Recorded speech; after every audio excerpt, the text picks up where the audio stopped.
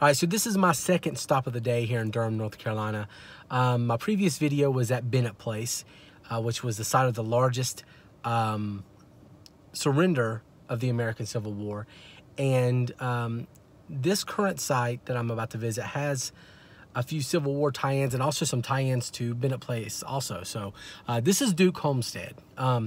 Duke is a word I don't like to say, mainly because of basketball. Here in North Carolina, if you're a native, then you've probably taken a side, either Duke or Carolina. I'm on the Carolina side. It's where the better uniforms are, the more wins are, the more championships are, where Michael Jordan is. That's where I lay. Duke Homestead, where I'm visiting right now, is the home of Washington Duke. He later became a founder of Duke University. But also, he deserves a lot of credit because this is the home of Pro Publico Bono, which became the American Tobacco Company, which is one of the charter members of the Dow Industrial Average. So it was a huge, huge corporation, was started right here on this humble little farm that I'm about to show you. So tobacco is an important part of North Carolina history, but also twice in American history, it kind of jump-started parts of the American economy. Obviously, back in Jamestown, we were eating each other. That wasn't working out very well. And then tobacco happened. All of a sudden, hey, free enterprise, that's cool. And then we stopped eating each other. And then, you know, rest is history. After the Civil War, things weren't looking too good for the South. So tobacco was one of those big industries that kind of gave, particularly North Carolina, something to build upon. It kind of gave us something of value to kind of keep us afloat. So Duke Homestead is an important place, and we're going to go check it out. All right, so this isn't going to be a super long video, mainly because I'm low on battery. So I'm going to try to fit as much history into this little video as I can. But this is the home of Washington Duke. And originally, this was just a little normal North Carolina farm. He grew several crops, including cotton, which inevitably failed around the time of the Civil War. But Washington Duke, around the time of the Civil War, was originally too old to enlist. He was in his 40s, and he kind of missed that first round of enlistments. But then later on, I guess as times got more desperate, they raised the enlistment age to 45, and knowing that he was going to be enlisted against his will, decided to volunteer. And he served in Charleston, South Carolina, also a little bit in Virginia, and that's where he was captured by Union troops. And at the end of the war, he was released in New Bern, North Carolina, which is about 140 miles away from here. And he walked the distance from New Bern, North Carolina, back here to his property in Durham. Now, like I said, this place has a few links to the previous site I just went to, which was Birthplace. If you haven't watched the Birthplace video, you might want to check that out and then come back and check this video out. But either way, at Birthplace was the site of the largest surrender of the Civil War, and a lot of the troops that were there somehow made their way to the Duke Homestead, and they enjoyed the fruits of the Duke's labor here, and pretty much raided their entire, all their crops, all their, their farming equipment, all kinds of stuff. So he didn't have a lot left when he made his trek back from New Bern, North Carolina.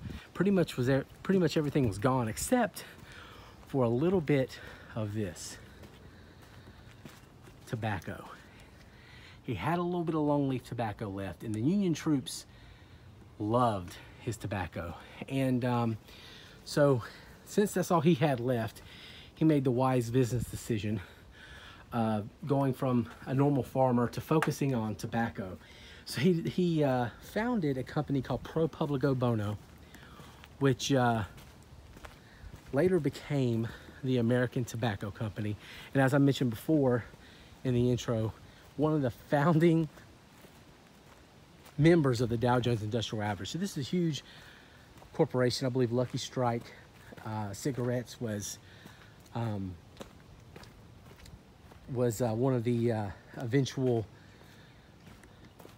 predecessors of the American Tobacco Company. You know, one of the companies that evolved from that original company, that was huge for North Carolina industry. Textiles and tobacco is pretty much what we were founded on here. And this is a beautiful little place, and it's just such a humble beginning for such a big corporation. Unfortunately, this also gave us Duke basketball, and you know, that gave us Coach K and Grayson Allen and JJ Redick and all those, I'll be nice, never mind, all those guys that play at Duke. But the Duke-Carolina rivalry is also huge in all of sports, particularly in North Carolina. So I guess this place has something to do with that. So I guess I should be a little bit thankful, because I do enjoy the Duke-Carolina rivalry, even though if Duke played the Monstars in Space Jam and what was online was the survival of planet Earth, I think I'd pull for the Monstars. I think I would. This little building right here is where the original tobacco factory, and this is where a monster corporation was formed. I'm trying to think of an equivalent. I mean, I guess it's in those days, this was like Apple computers in terms of its, you know, economical impact. I mean, it's huge. Ironically, Raleigh, which is just down the road, both Apple Computers and Amazon are looking to maybe build their headquarters there. So we're trying to woo those people, but we have some free enterprise clout, some free enterprise history with Duke Homestead here.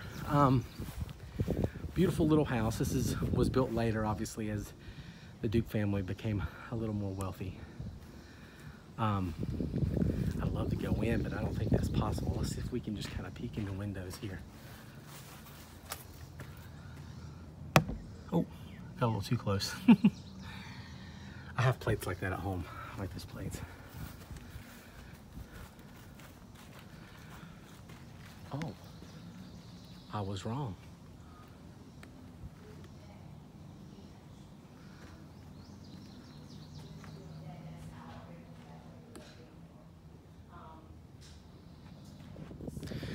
I was gonna go inside, but I think there's like a tour going on, and I'm not sure I'm supposed to be in there.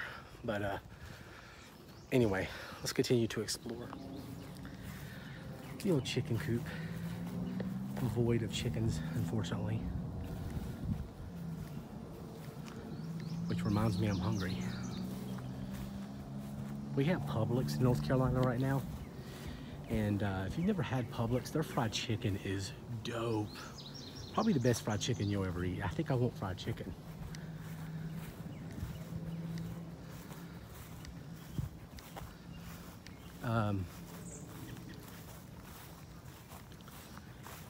Trying to be a little quiet because there is a tour going on, I just discovered, inside the actual building. So I'm not sure if I'm even supposed to be here right now.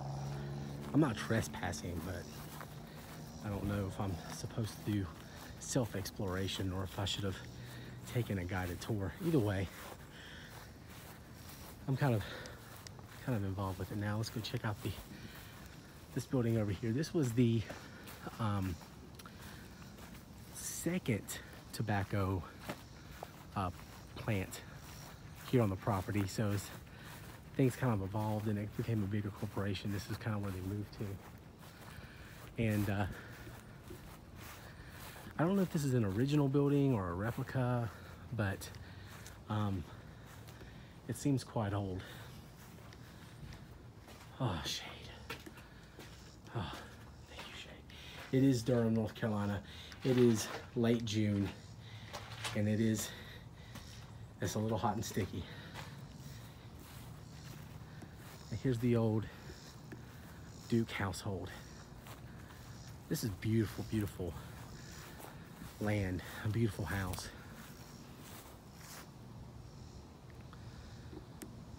So quintessential Southern. This was not slave land, if you were wondering. I think Washington Duke did own, at one point in time, one slave I was reading, but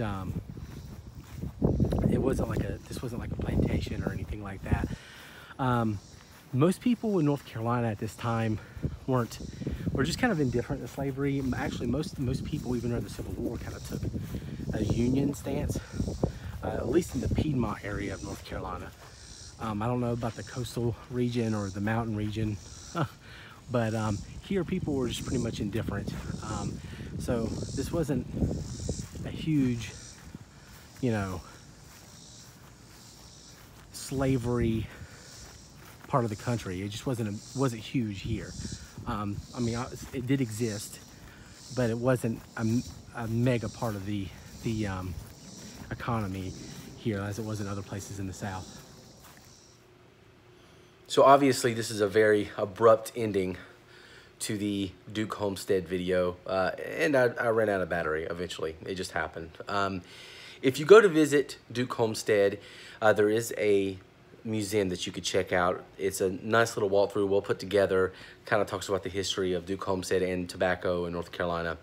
But definitely check it out if you're in Durham. You know, historic Stagville Plantation is not very far away. Obviously, Birthplace is close by. So if you're looking for, you know, a way to spend the day in Durham, North Carolina, Birthplace, Duke Homestead, Stagville, and obviously downtown Durham, you can go check out the Durham Bulls play, or, you know, a few museums and different things of that nature downtown. Obviously, the American Tobacco Center, the complex, is down there as well. So anyway, sorry for the abrupt end, but I hope you enjoyed the video on Duke Homestead.